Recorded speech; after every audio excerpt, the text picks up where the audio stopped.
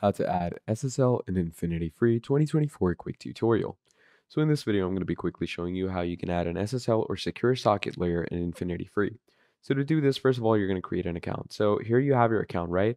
Now, first of all, you're going to copy this and you're going to go to the C panel of your actual page. Okay, so I'm going to go to the C panel and I'm going to keep that open in a new tab. Now you're going to come over to free SSL certificates. And over here, you're going to click on new SSL certificates. Once you click on that in the domain name, you're going to paste your actual domain. And once you do that, you're going to click on create order. Now, once you click on create order, it's going to tell you that you need to set up your DNS records.